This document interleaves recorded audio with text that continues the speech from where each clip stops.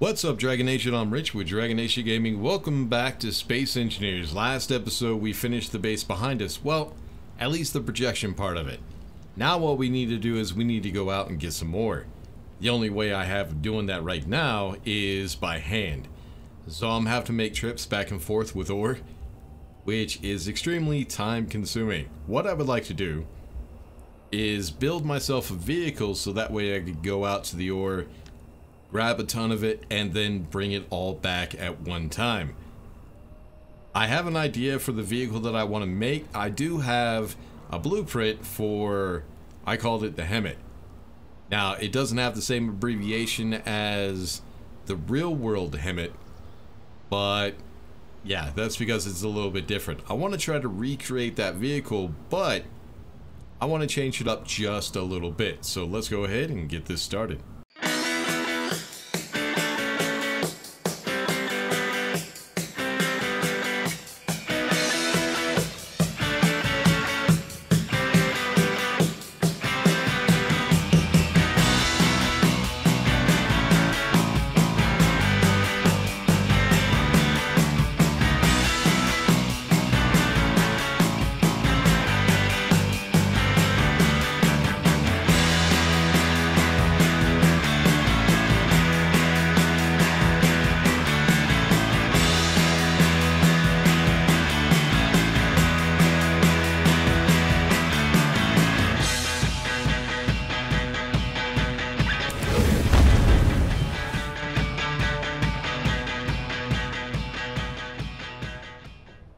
Alright, so I went ahead on my own and I built a rotor and a projector. That was so that I could get the projection up of the vehicle.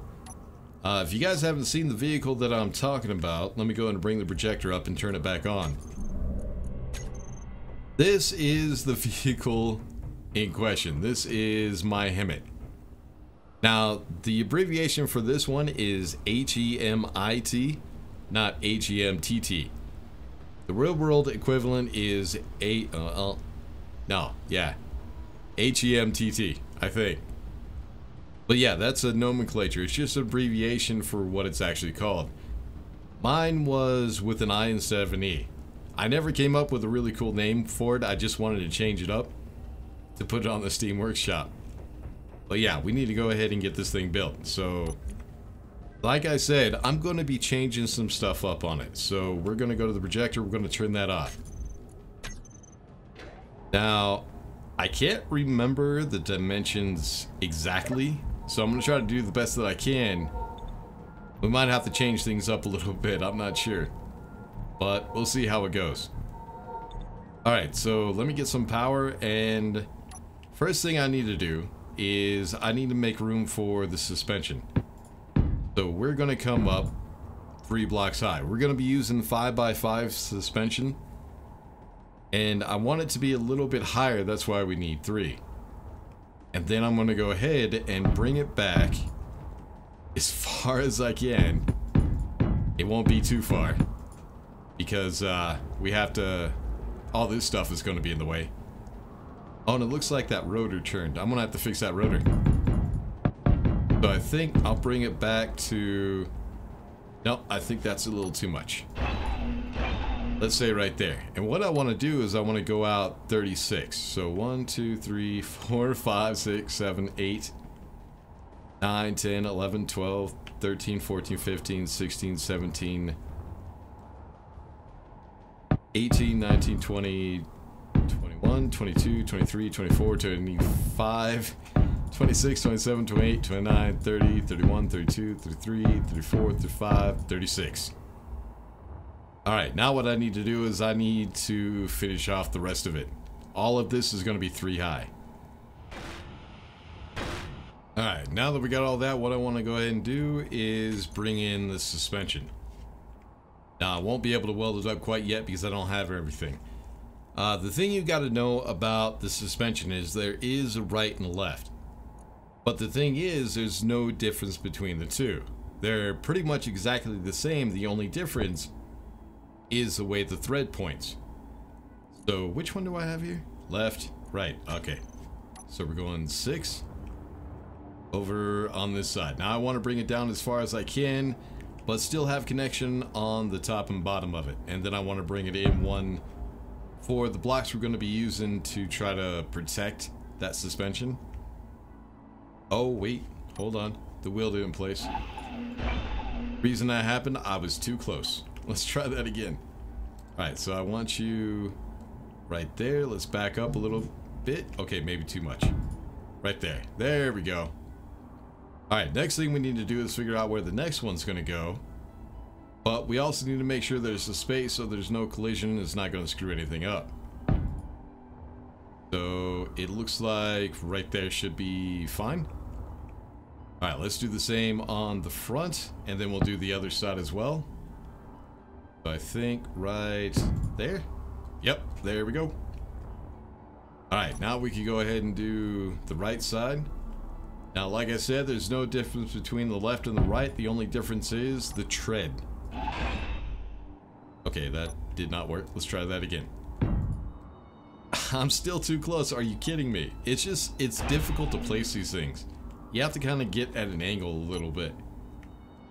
So, right like that. There we go. Now I gotta figure out where this one's gonna go. Alright, there it is. I was just barely out of the collision. It did shake me up and push me away a little bit to place it. So, oh, no, too much. There we go. And now this one right here. Oh, still too close. Jesus. Alright, one more time. It's hopefully only one more. There we go. Alright, so next thing we need to do is I need a platform to put cargo containers on. Now the reason I did 3 is if I go out like this, I actually want the cargo area to be above the tires. Because if not, we're going to have a collision and I'm also not going to have enough room to put what I want to put up there. So what we have to do is come out one more, or come up one more, and I think, well, let's see how many it is. I need to come out to about even with the tires, as much as I can. Might not be exact, but we'll see. What is that? 1, 2, 3, 4, 5, 6. Yeah, I don't want to go over. We'll go under. So yeah, it looks like 6. Now this is going to be a platform going all the way to the front. So what I need to do is I need to place a lot of these blocks. So yeah, let me go ahead and get that done, get everything welded up, and then we'll go through the next step.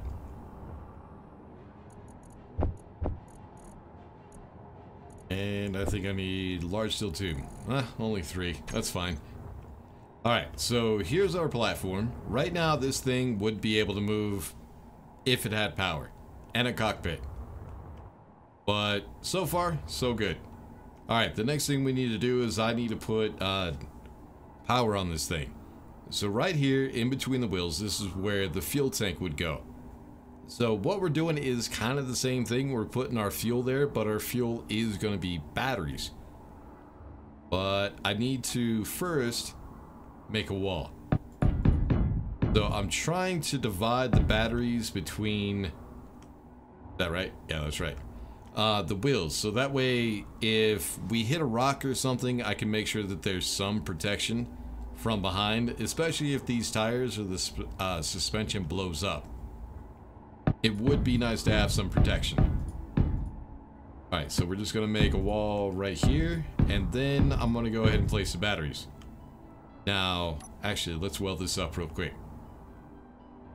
Now, I think, if I did my math correctly, we're going to have 2 rows of 6 batteries, which altogether will make 24. But we'll have to see. Let me just grab a little bit of power real quick. Alright, let me find batteries. So with the original ship, or the original vehicle, I used the small batteries. But yeah, that just was not enough. I had so many issues with it. So this time what we're going to do is there's 1, 2, 3, 4, 5, and 6. And we should have enough room to go ahead and put another wall here. Yep, I think that will work. And then we'll go ahead and put another row of batteries. Now, someone did mention in the original version that having the batteries underneath the vehicle was kind of dangerous, or having cargo or whatever, but it's not, because what happens is the suspension on that suspension right there and that suspension right there keeps the center from high centering, and if it does high center, we're only destroying batteries. It shouldn't be an issue, but I haven't had an issue with it yet, but that's one of the things we'll have to find out.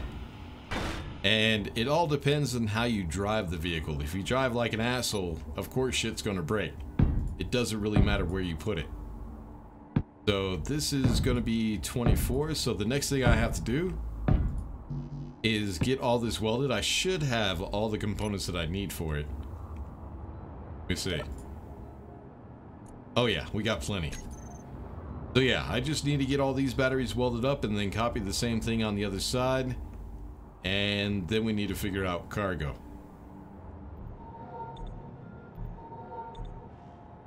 Alright, now that we got that done, what I need to do is figure out where the cargo containers are going to go.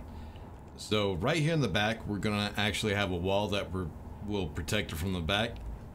It's basically, what I'm trying to do is make it look like this is actually holding like cargo containers. It's not actually part of the ship. So I'm just going to try to make it look like that as much as possible.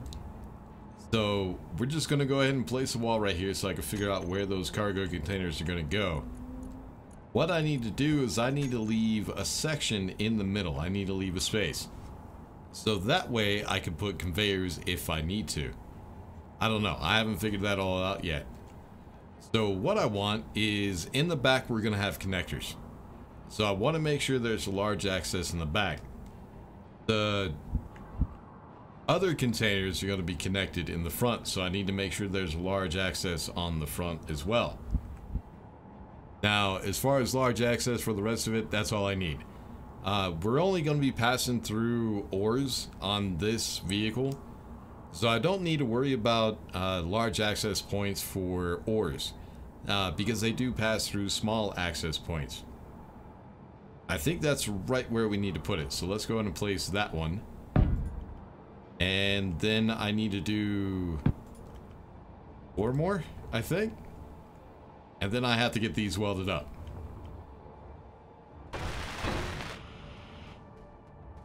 Alright, so there are the cargo containers. Batteries, cargo containers. Now, in order to be able to use this thing, the only thing we're going to need is a cockpit. But I can't remember where I put the cockpit. That sucks. Alright, let me go ahead and fix up my inventory real quick. Just grab the stuff that I need to get it started. There we go. And what I want to do is I want to go ahead and turn on the projection real quick, so I can show you guys what I'm talking about and you'll understand. So originally when I built this vehicle, the cockpit I put out way too far. What I want to do is I want to try to bring it in. How many blocks? That's a good question. Let's bring it in. I think the edge of the cockpit is right here. Like, this is the edge. So I want to bring it back in 2 blocks. So let's go 1 and 2. And I think that is, what, 3 wide? Yeah, like right here. And there. Alright, let's turn the projection off and see what's going to happen. Alright, so, okay. Projector off. Alright, now let's see what happens. God damn, there is really no room right there. I need to open that up a little bit. Alright, so cockpit. And see if I can place it right there. I don't know, that kind of seems low. I think I need, nah. That'd be about, let me see. No, that would be about where the conveyors would be. Not sure. Let me turn on the projection and make sure I have the right height. I probably have to lift it up 1 more. Okay, projector on.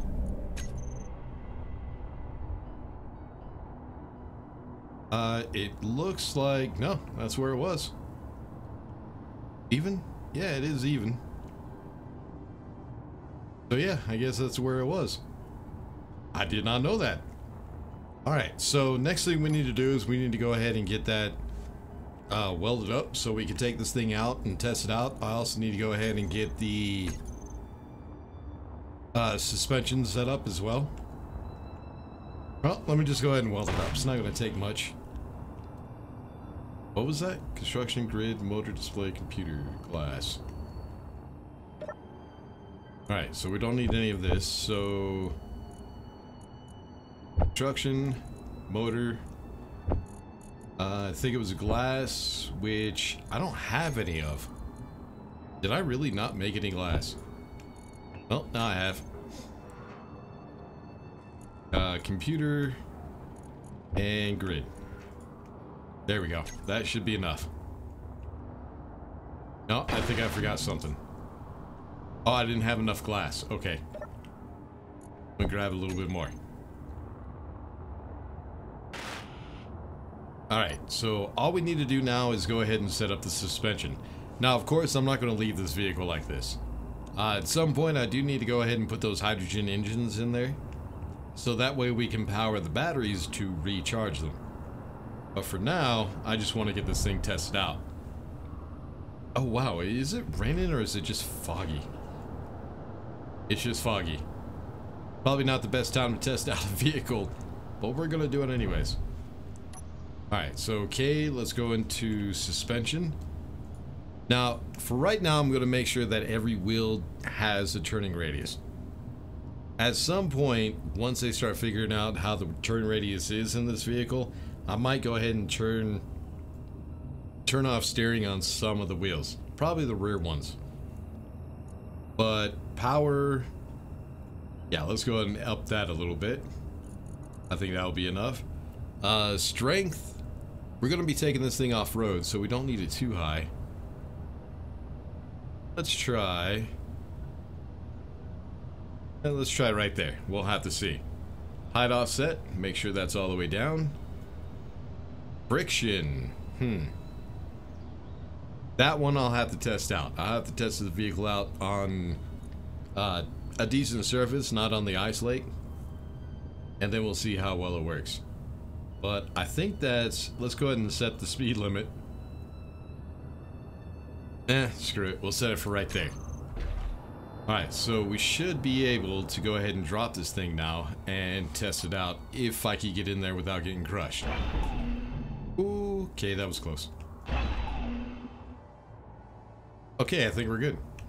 I didn't get crushed. Almost got crushed, but not quite. Alright, let's get in the cockpit. Let's pull this thing forward and see what happens. Well, it rolls. But I can't... there we go. Alright, so like I said, this is not the end of it. I am going to do a little bit more to it. Try to get it looking good, but so far this is about all we need. All I needed... oh, I do need connectors as well. Hold on. And then I need to figure out a way of connecting this to the base. So once we get inside, I need to be able to connect this thing up. Let me get those done real quick. And still play. Whoops. And I'm out of hydrogen. Good timing, right when I come in here. Alright, hydrogen. There we go. Let's grab some steel plate. And go ahead and finish those connectors.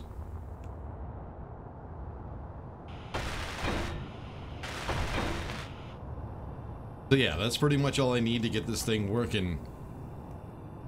And then I'll figure it all out. We'll add to it as time goes on. But what I need to do now is I need to go ahead and get this onto... oh, wow. They do turn a lot, don't they? I need to get this on regular ground and not the ice and see just how well this thing rolls. Might also be a good idea to go ahead and put a detector on this thing.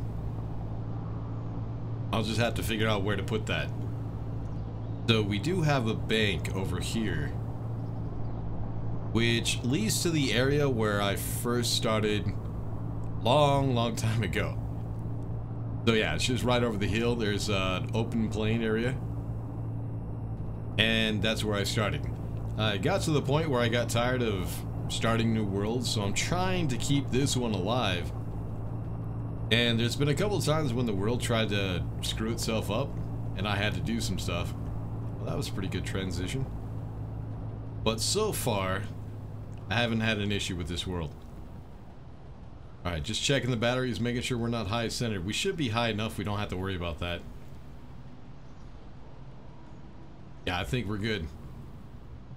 This thing looks so freaking ugly like this.